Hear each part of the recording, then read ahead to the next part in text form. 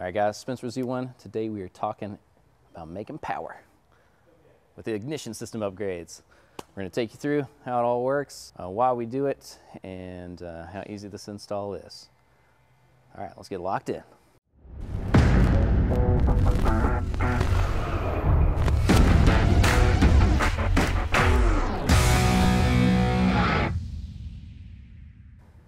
All right, guys. Like most systems on things with four wheels, ignition systems have been evolving and upgraded over the years. I'd say really in the mainstream focus since the hot rod era and become readily available to the masses on the late end of that. You know, the concept of spark and ignition being good has been chased all that time, but having simple and easy upgrades just purchase and put in your vehicle have been in place, I'd say, since really that time. The benefits, covered to no end, right? We make power in cylinders by having a better fire and not having misfires or partial misfires. That's really what we see as a benefit. We saw that firsthand recently in a benchmark test on a set of coils. We used one of our associates' trucks, 2010 Nissan Titan, 140,000 miles on the clock. The truck was equipped with an intake ahead of our test. No exhaust upgrades, no tuning. It's got a little bit of a plus size tire. We saw gains at the tire of 29 pound-feet, yes, and 20 horsepower at the tire. We were shocked, to say the least. But the truth is, we ran those tests repeated, and then we drove the truck, and we were going to, oh, yeah, hands down. Before it came in for service, owner had reported it wasn't full-on misfiring or anything, just occasionally ran a little rough, felt a little hesitation, something we think is almost common for vehicles that are out there, got a few miles on them. So we were happy to see such great results with the change-up. The truck had 140K on it. It looked like the plugs that came out had been changed, I'd say, within maybe 120,000 miles. The gap was pretty much the same. Nothing was fouled total. No plugs appeared to have carbon tracing or anything like that on them to represent like a problem outside of the cylinder. Life in an engine is busy, and life in a combustion chamber is pretty tough.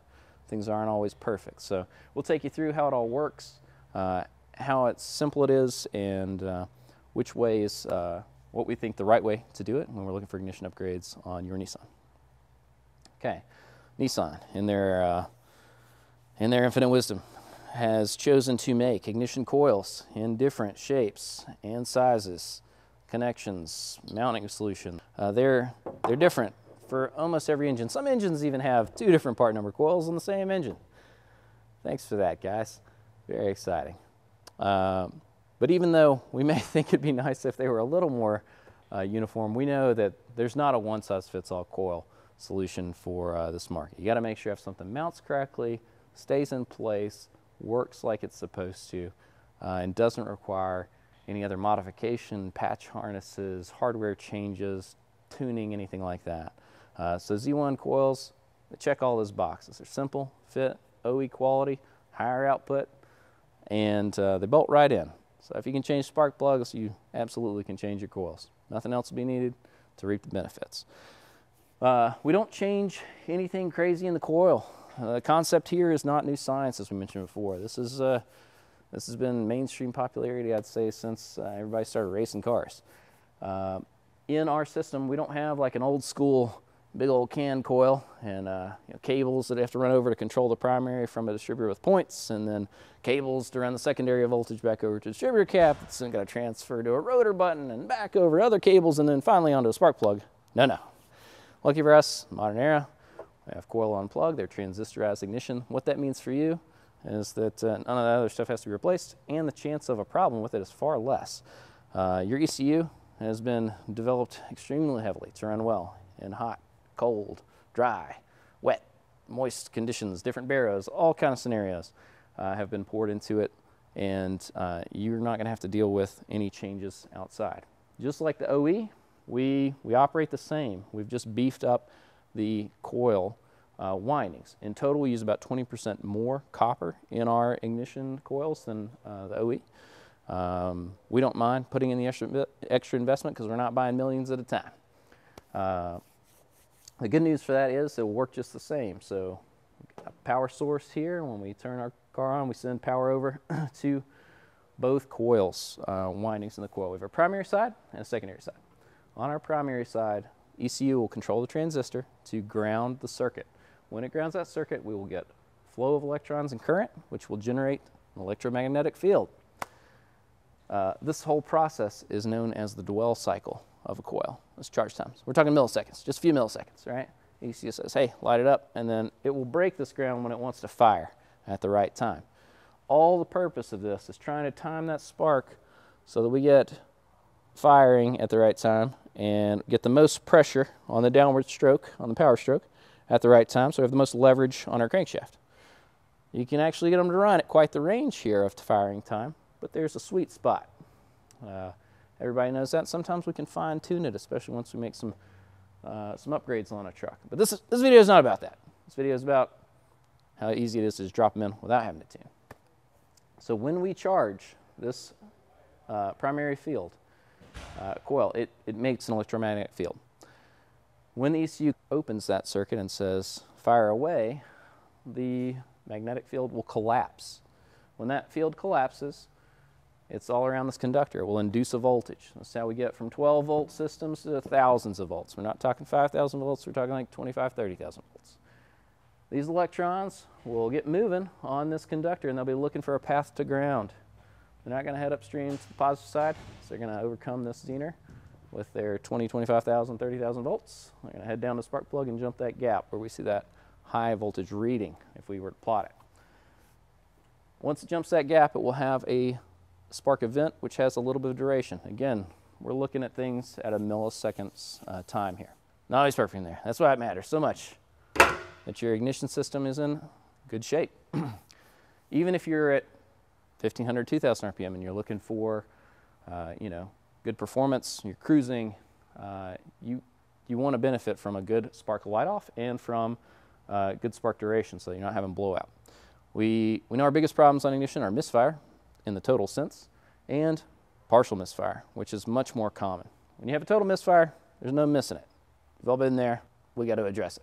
Partial misfire, shocking how much people put up with this because it usually doesn't progress to be a problem overnight. It happens over time. Maybe you've got 50,000 miles on your truck.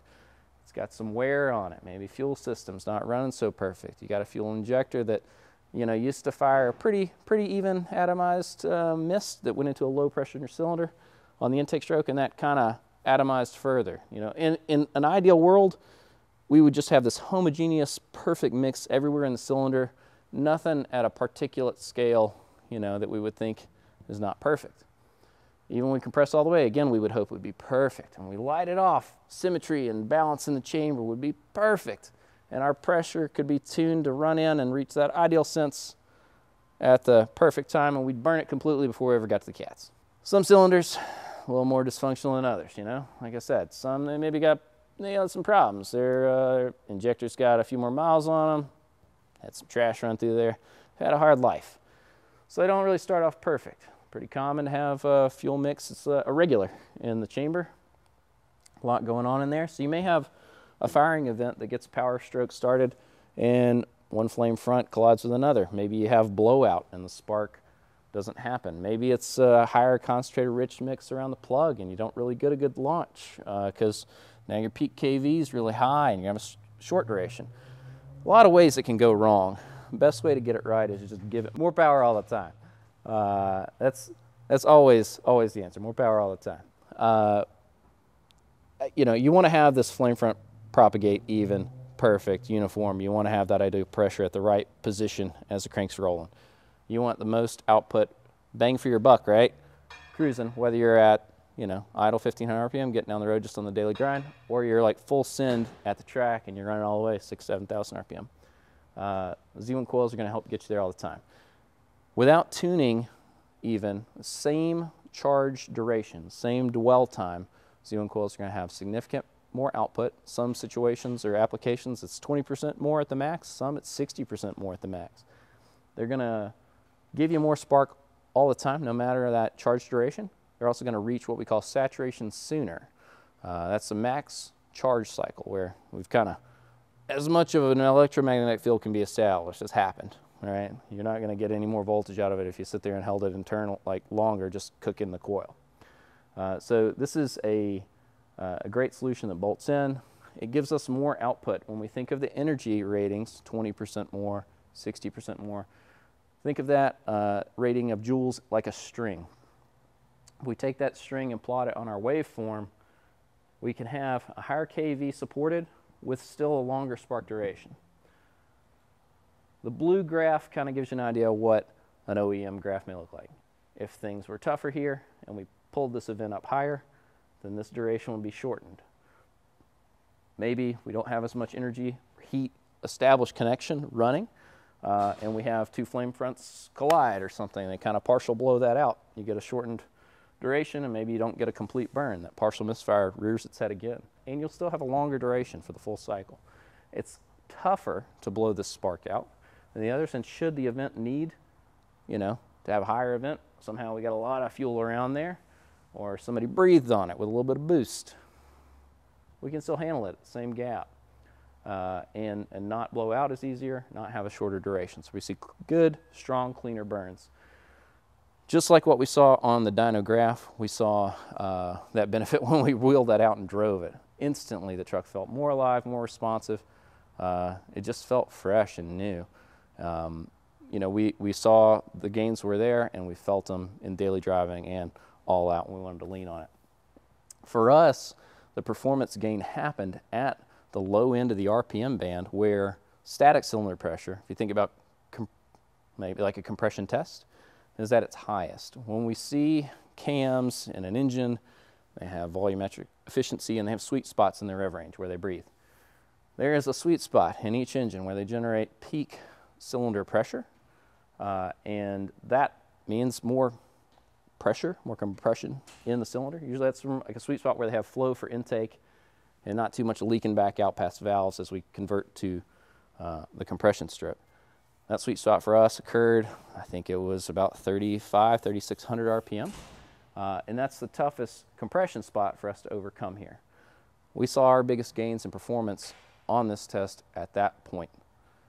When the plugs came out, we looked at them, they looked pretty even as far as the gap goes. None looked really fouled. You look at the coils, they just look like old used ignition coils. Tough to just say, X-ray vision, yes, this one's a little worn on the inside.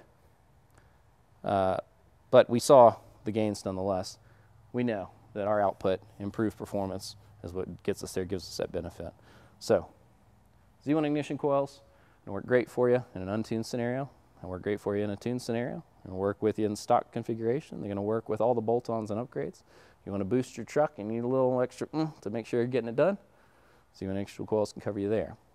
We cover these on both our motorsports side and our off-road teams, so cars to the trucks, we've got a lot of ranges covered, more in the works. If you guys have questions for us about this, feel free to hit us in the comments or shoot us a message. You want to see maybe something supported that you don't see on the site yet, tell us which one. Let us know why your truck should be made next in line rather than somebody else. You could look forward to us providing you with parts that, again, are going to be the right fit, bolt on, pattern, offset, connection orientation, stem length, diameters, everything to work perfect. They're going to plug and play, not make noise or do strange things. That's not what we're going for here. So Z1 Off-Road, we're committed to you guys. Everything for your truck, from performance, OEM repair, maintenance, lifts, lowering, we do it all. Make sure to check the site out, z1offroad.com, and let us know what you want to see in the next one, guys.